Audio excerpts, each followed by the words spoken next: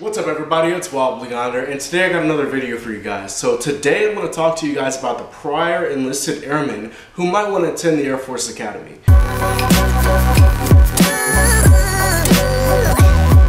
So this program is called the LEAD program, the Leaders Encouraging Airmen Development Program. And this is just designed to get you from being an airman to transition into the Air Force Academy and to become a second lieutenant 4 years later. The Air Force Academy is a tuition-free 4-year process. You get a Bachelor's of Science degree at the end of it, and typically you get to get a really good selection of your job. So it's a pretty good program overall. I would say it's better than OTS or ROTC in terms of getting that final job and getting to where you want to go. It's also free. I know a lot of my subscribers are airmen who went through the DEP program, are now going through tech school, or possibly they're active duty now, and they're just looking to advance their career. I hope these videos have been getting the message out there, but I want to convey to you guys that the Academy isn't all like sunshine and rainbows. Don't expect the same lifestyle that you have now as an airman.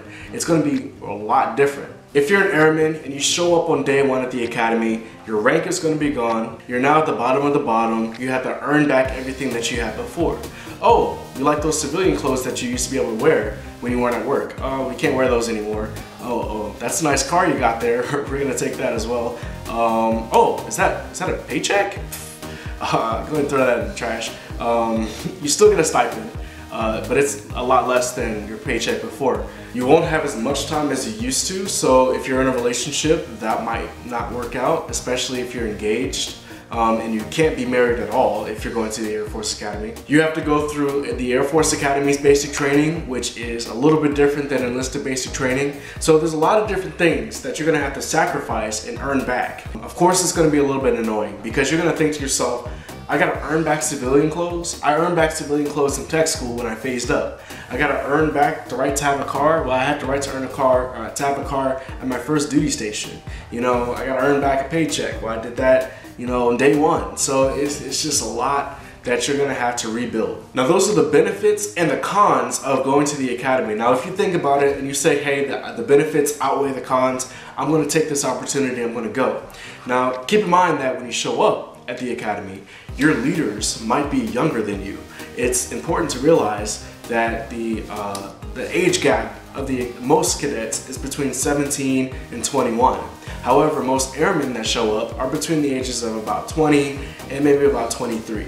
I'm 23, I'm the second oldest airman at the Air Force, well, in my class. I'm the second oldest person, I think. And that puts me in a position where I'm older than my squadron commander, most of the leadership in my squadron. There's only one person older than me in my entire squadron, and she's a junior. So that puts you in a weird position where you have to follow orders from people who are a lot younger than you. Now, you can always try to help them out as somebody with experience, as somebody who does know the right thing to do, but you have to do it respectfully, and you have to know a tactful way to do it. So be humble, give advice when they want to receive advice, because sometimes they don't want to hear it. Another piece of advice is to help out all of your classmates during basic training.